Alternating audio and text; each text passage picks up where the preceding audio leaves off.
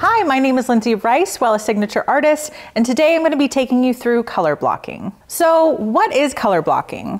Color blocking is going to be a focus on ultra precise placement that is going to emphasize contrast, either contrast in level or in tone. How you decide to place that contrast is all going to be based on client suitability and their lifestyle. You'll get to meet my model Rosie in a second, but today we're going to be focusing on color blocking with highlights. We're going to be doing an express face frame placement with chunky highlight technique. Today I'll be using a 3-step consultation, and here we're going to identify, look at our destination, and then of course our service. When we identify, not only are we looking at, of course, the hair analysis, natural level, percentage of gray, etc., but also identifying what's going to be suitable for her lifestyle. Next, we're thinking about the destination. Where are we going? Not only in the service today, but also her goals long term. Lastly, we're going to be looking at what are the services that we're going to do to be able to achieve all of Rosie's goals. So the first piece of our consultation is going to be to identify. And I like to split this up into 2 different segments, really thinking of my lifestyle consultation versus my technical consultation. So with our model Rosie, she's wanting something very young and fresh and low maintenance, so we want to take that into consideration. So now with our technical consultation, we're looking to identify natural level, percentage of gray, texture, and porosity. So with Rosie, she is a natural level 3, which is a dark brown, moving into a pre-existing level 4, medium brown, and then on the ends, we have some areas of a level 5, light brown. So Rosie does have some gray, but it's less than 25%. So today we're going to be focusing more on soft gray blending versus full coverage. As far as Rosie's texture and porosity, if we look at texture and we give this a feel, she has more of a coarse texture, so it feels more like a wire. For porosity, towards the mid-lengths and ends, she does have more high porosity as it feels a little bit rougher. We also want to consider face shape as well as skin and eye color. So with Rosie's face shape, I really want to bring some emphasis to her beautiful cheekbones. Rosie has warm skin and warm eyes. So all of this information we're going to take into consideration when choosing our destination. For our destination, we're wanting to add some brightness around the face. So we're going to focus on a nice, rich, cool base with some soft, neutral clay bronze dimension through the mid-lengths and ends. So now let's focus on the service. Today we're going to be doing an express face frame with chunky highlights. So let's break that down into 5 steps. First, we're going to prime the hair with Color Motion Plus pre-color treatment. Then we're going to lighten with Blonde Orplex. We're going to add depth with Coleston Perfect, then we'll gloss with Shinefinity, and of course finish with care with Color Motion Plus.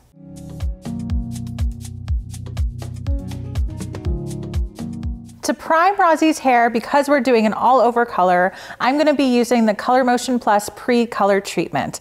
This is going to help to balance porosity for a nice even color result.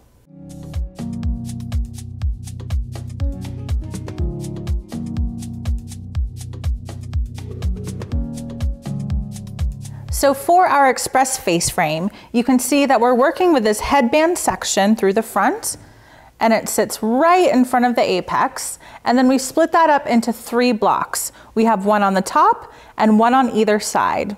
You can see that through the top, we have it slightly off center, and that's because she naturally wears her hair off to the side. So through the sides, we're going to be working with a nice slow diagonal. Through the top section, we're going to be working with a classic herringbone. So we're ready to begin our lightening step. We're going to be utilizing Blonde Orplex with 10 volume at a 1:2 ratio. I want to work really nice, low and slow because we're going to be putting color in between these foils. I'm going to be starting in the sides, and we're going to be working with diagonal subsections. And then diagonal is going to be a really nice, slow diagonal so that it's nice and soft and curved to the head, but we're still working on a horizontal plane. So in these subsections, I'm going to be working with a chunky highlight. When doing a chunky highlight, especially on coarse textured hair, I like to work with a wide weave that is nice and flat. So that way we're able to get really nice, good saturation through this hair. Here you can see that my weaves are thin enough to be able to saturate, but also nice and wide so you get that nice chunky ribbon effect.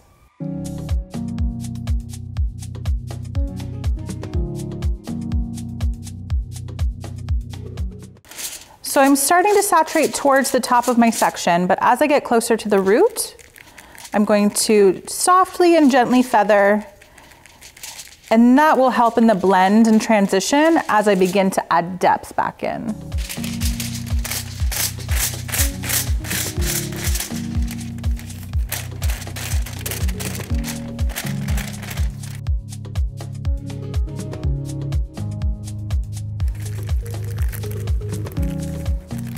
So I'm leaving about a ½ inch in between each of my sections. You can see here that I'm working on a section that hits right on her temple where she's got these kind of soft, shorter baby hairs. I'm gonna go ahead and leave those baby hairs out because I wanna maintain depth in that area and then just continue my chunky weave behind that.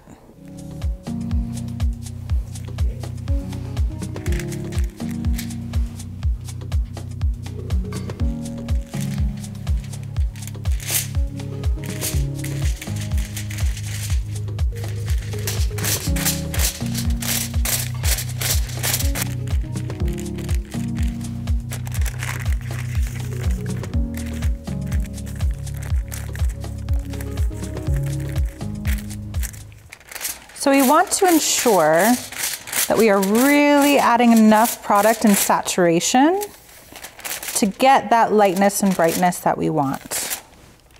So my pro tip here is that you really want to think about that you almost can't see the hair through that layer of product.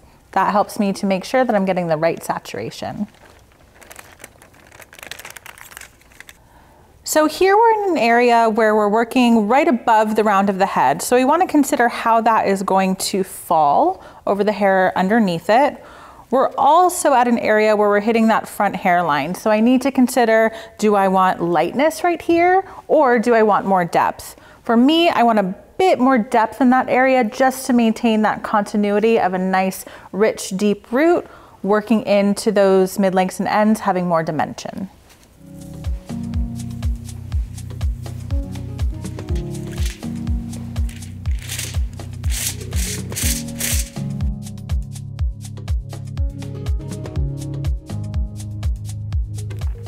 So I'm gonna roll and pull some tension towards that center area to bring that bottom edge to the top. Give a little slight pucker out so it's nice and smooth there. I'm going to emboss this edge with the teeth of my comb so that I get a nice crisp edge on my foil. Fold over with my comb, and then I'll do the same on the other side.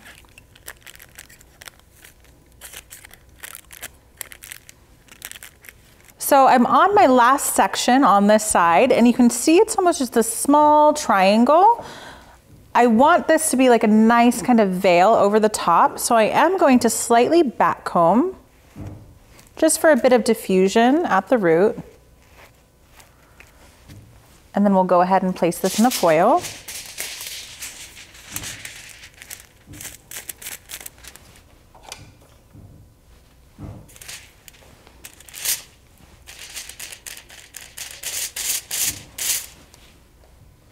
And I'm going to go ahead and fold this up to the top, but because it's such a skinny section, I'm going to go ahead and lock the edge of this right on the corner on a slight diagonal, fold in my side.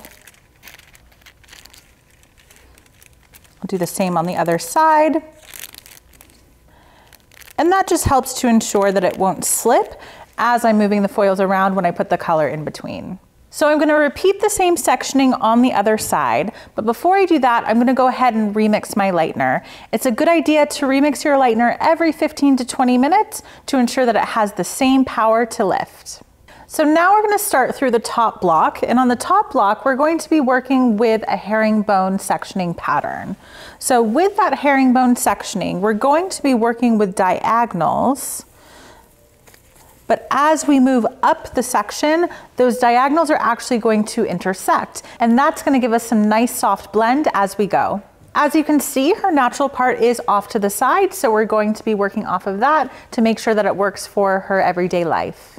We're going to continue with our nice wide chunky weaves.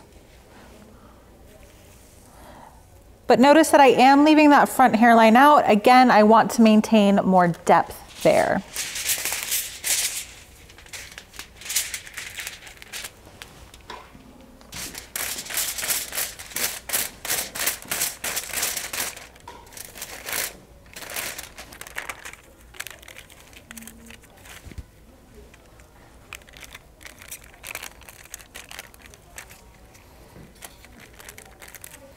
So continuing to work with these diagonals, and you can see this is a diagonal section that's going in.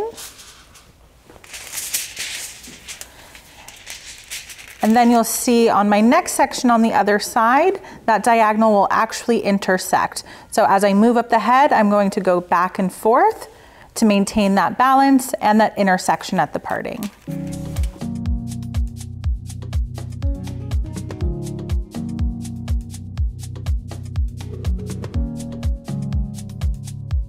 So now I've moved to the other side.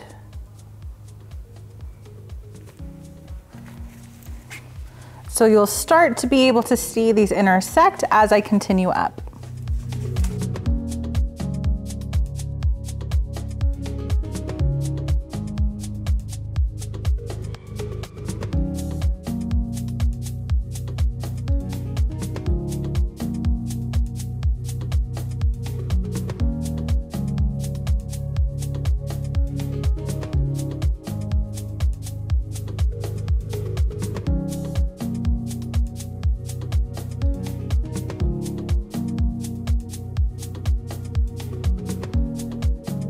So we've completed our lightening step. So now we're going to move into incorporating the depth as the foils are processing. We're going to be working with our new shade in Celeston Perfect 4-stroke 8-2, and that's going to be at a 1:2 ratio with our pastel developer. We're going to apply that from roots to ends in between our foils, starting in the back. So I'm going to get started with that, and then I'll be back for some pro tips of how to apply the tint in between. Now that we've completed the color application from roots to ends in the back, I'm going to start to apply the color in between the foils. So I'm going to start by lightly tapping the color right on top, bringing this foil back, applying to the regrowth, picking up so that way I can saturate the mid-lengths and ends.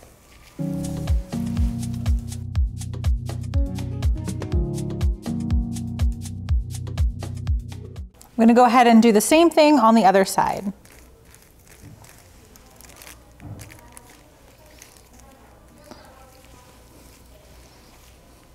A good pro tip here is don't be afraid to paint right on top of that foil.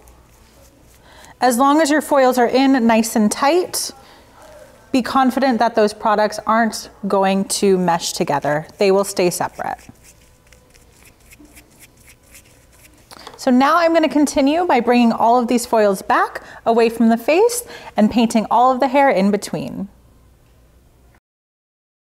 Now that we've completed adding in the depth between our foils, we're going to go ahead and let this process.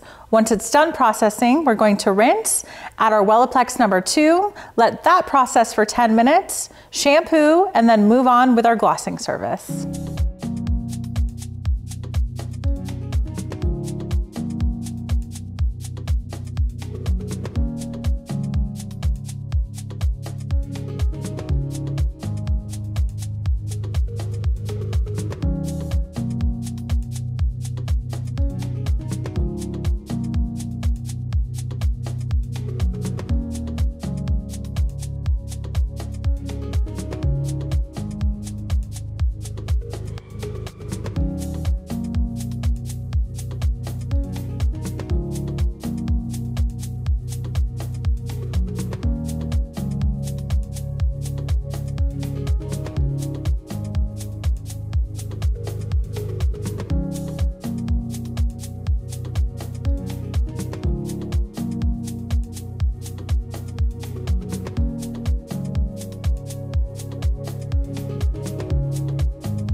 Now that we've completed our lightening and adding in our depth, we're going to be going on to our next step, which is going to be glossing. I'm going to be glossing with Shinefinity equal parts of 06 stroke 07 and 08 stroke 38 to create a beautiful natural clay bronze. I'm going to start my gloss application using a bottle applicator. I'm going to start in the front, applying to the root area. I'm going to insert the nozzle in and then release the product on the way out. This is going to create a really quick, fast, and efficient application at the root, all the way through, up the section, until I hit that top corner. Then I'm going to use that flat edge of the nozzle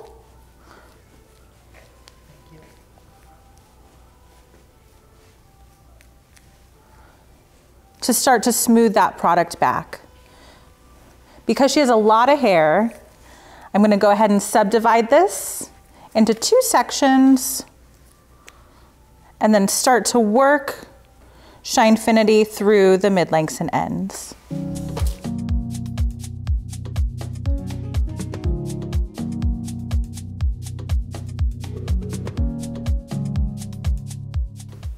Once I've got enough product on, I'm going to go ahead and take a wide tooth of my comb to really just rake the product through.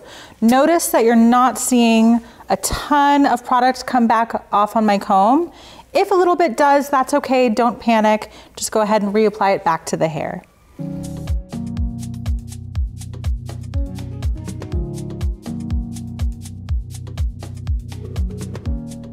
Now that we've completed our gloss application, we're gonna go ahead and let this process for up to 20 minutes. Once that's done, we'll then move on to our next step, which is care. Now that our gloss is processed, that has completed all of our steps for color. Now we're moving on to our last step, which will be care. I'm gonna be using Color Motion Plus shampoo and conditioner to help prolong her color over time. After that, we're going to be moving on to styling.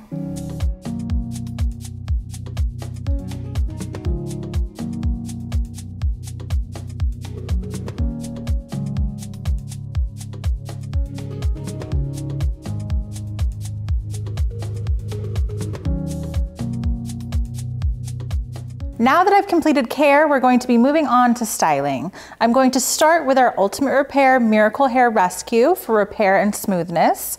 Then I'm going to layer on some oil reflections.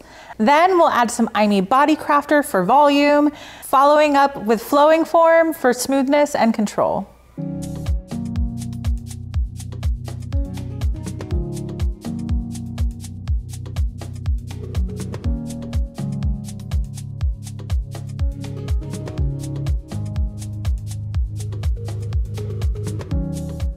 Here you can see Razi's final result. We worked with an express face frame incorporating chunky highlights. As a recap, we prepped with our Color Motion Plus pre-color treatment. Then we went in and lightened with Blonde Orplex. Next step was to add depth with Celestone Perfect. Then we did a gloss with Shinefinity. And of course, we finished with care with Color Motion Plus. Here you can see with the result that we created a nice, cool, rich base and adding dimension with a soft, natural clay bronze tone.